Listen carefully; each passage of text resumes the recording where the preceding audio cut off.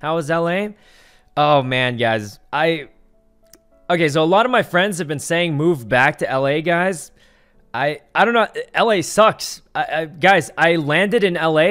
You know, the first thing, and this is kind of bad to say maybe because I don't think, I'm just going to say it and explain myself later. Guys, first thing I see is a huge hobo camp. There's a poop on the floor and it smells terrible. And I feel bad because it's like, look, they don't want to be there either. But imagine paying like a $20K a month for rent and you walk out and you see poop. It's crazy to me. It's crazy to me, guys. I don't want to be mean to them because I don't think they want to be there either. But it's just like, man, $20K a month, you walk out to poop. That's nuts to me. Absolutely nuts. So, do I think it's a great place to live?